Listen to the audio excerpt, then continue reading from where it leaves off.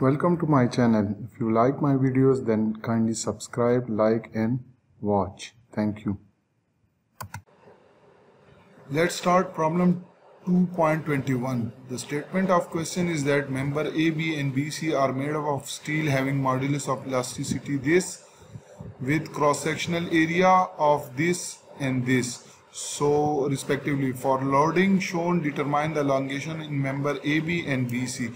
So from this figure you can see that this member AB and BC, these are made up of steel and their areas are shown as per given loading 28 kips and 54 kips at point A and D respectively. You have to find the elongation in member A, B and BC. So let's start with given data. So I have the data as EAB is equal to EBC is equal to E, that is given as 29 into 10 raised to power 6 psi. Clear?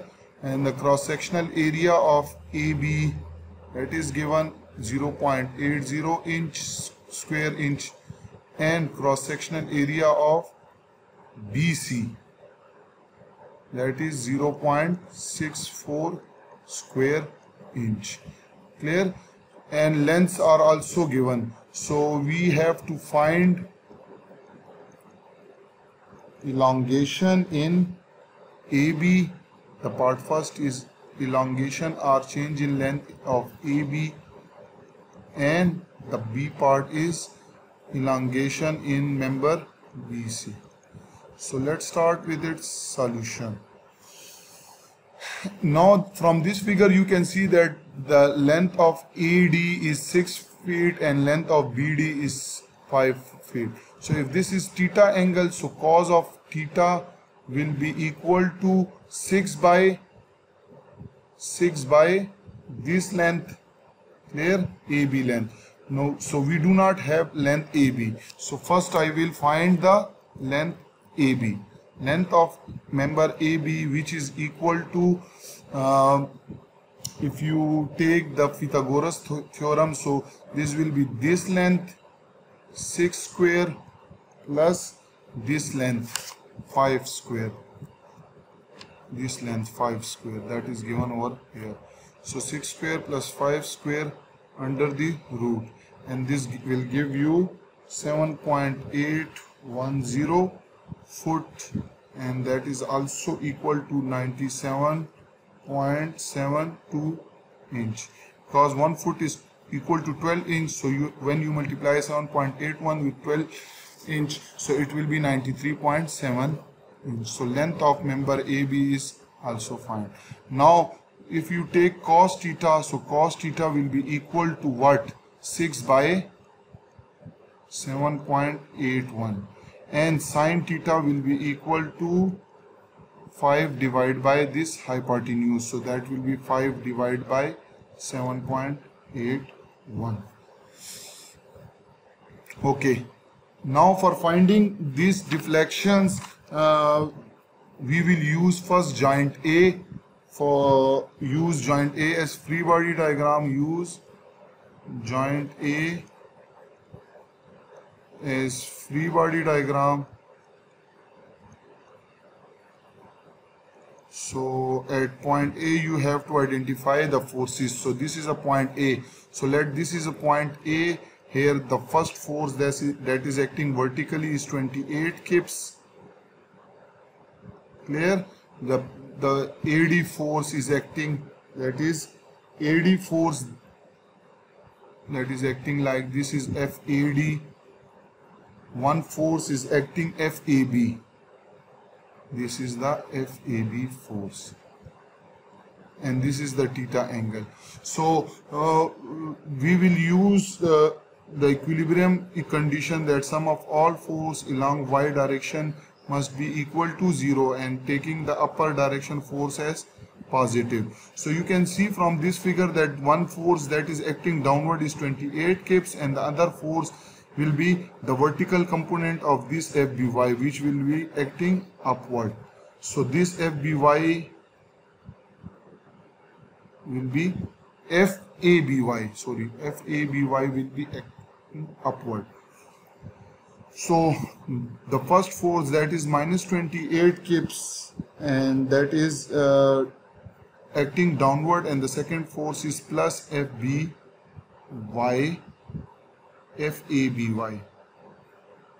is equal to 0. Now this is minus 28, and you know that FBAY is equal to FAB into sine of theta, it is equal to 0. So minus 28 plus FAB, and this sine theta is actually 5 over 7.801. 5 over 7.810 is equal to 0. So if you calculate it, you will get force in member AB, that is equal to 43.74 into 10 raised to power 3 pound. This is the force. Now as you find the force AB, so deflection in AB is actually force in AB, FAB LAAB divided by area of AB into E. Now you will put all the values. When you put all the values, F is 43.74 into 10 raised to power 3 length of this member AB, which is 7.810 foot or inch. So we will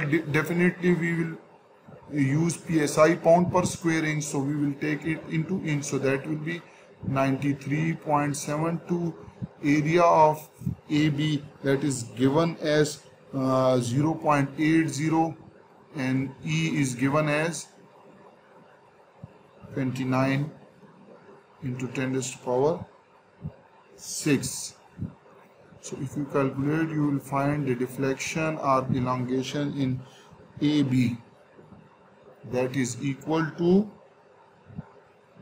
0.1767 inch.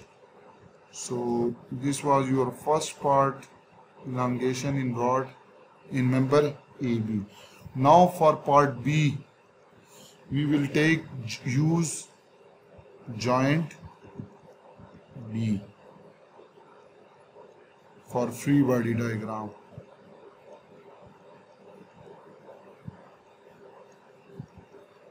So from figure, let's move back to the figure.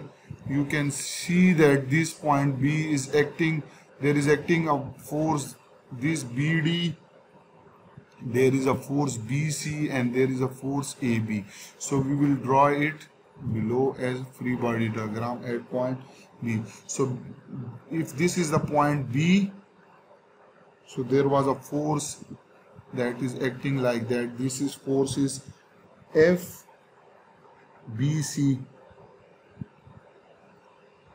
There was a force like that, FBD. If you look at the figure, FBD, FBD, and there was a force FAB, which was like that, FAB. So now here we will use the equilibrium condition, that sum of all the force along x direction is taken as 0, taking the force in this direction as positive value. Clear? So now you can see that there are two forces. The first force is FBC, that is acting in positive direction, and the second force is the horizontal component, which is minus 6 over 7.810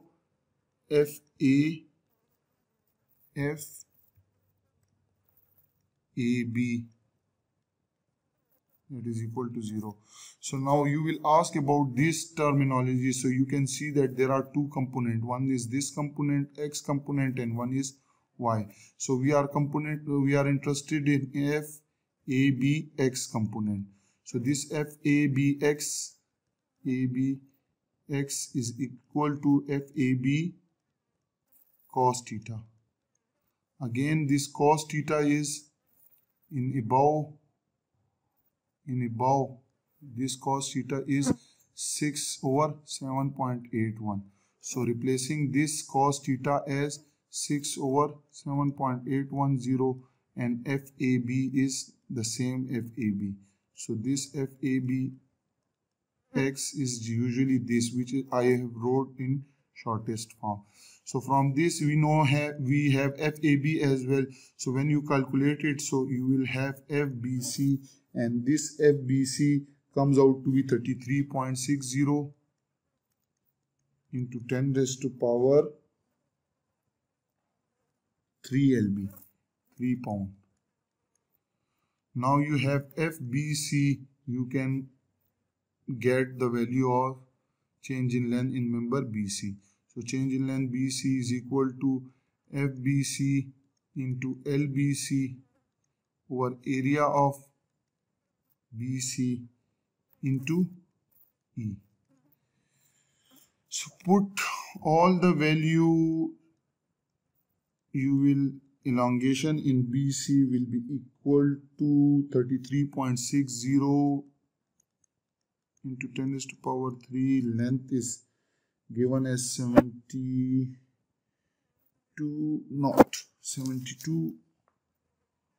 Length is given as